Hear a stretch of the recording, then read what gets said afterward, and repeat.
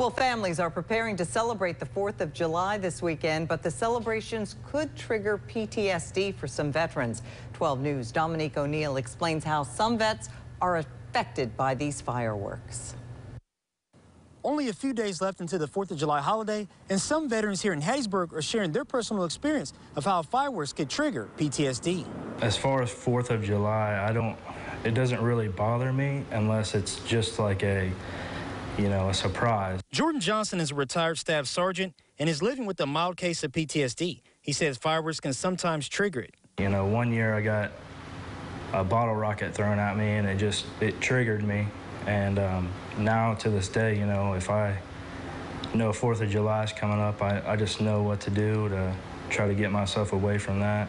Other veterans say they aren't affected by the fireworks or the loud sounds. It really does not bother me.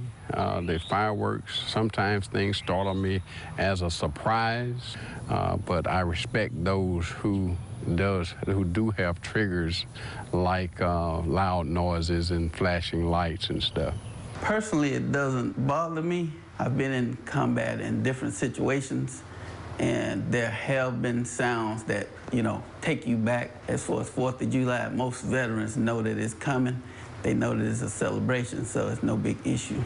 Johnson says while it's an exciting time to celebrate, be sure to keep your fellow veterans in mind.